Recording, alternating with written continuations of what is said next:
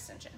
This is gonna be rigged for me because I don't have an actual 45-degree back extension. If your gym does, heck yeah, use that. If not, then do this rigged version. Okay.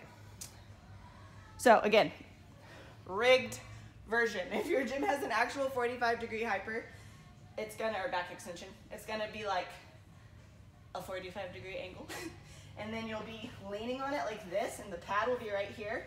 So you're already gonna be in a 45-degree angle, and then you just go down, come up, go down, come up. I don't have one of those, so I made up my own version on an actual, this is a GHR machine, you can do GHRs on it, back extensions. So I'm gonna show you my rigged version in case you don't have a 45-degree back extension. If you do, then use the 45-degree one.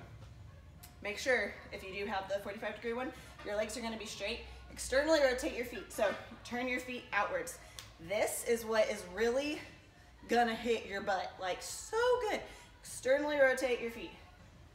So my rigged version, you want to adjust this where your knees and your hips can fit on this so that I will be positioned in a 45-degree angle.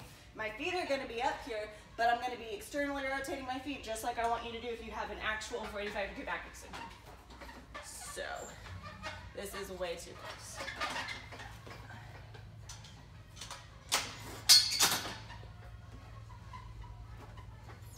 All right, so, right here, so now I'm at a 45-degree angle. My feet are externally rotating, gonna be pressing against that, but here I'm at 45 degrees. I want you guys to use weight, so if I had a big, huge weight, I'd grab one, so I'd get my weight, pick up, get my weight right here. So you're really not getting a ton of range of motion, but that's fine. I promise you're gonna feel it. So holding your weight, you're bending down, coming up, raising up to this 45-degree angle, and squeezing your butt, especially with your feet turned outward, externally rotated. So, go forward, squeeze your buns. Go back down, I'm holding this weight, this imaginary weight. Squeeze your buns. Go down, squeeze your buns.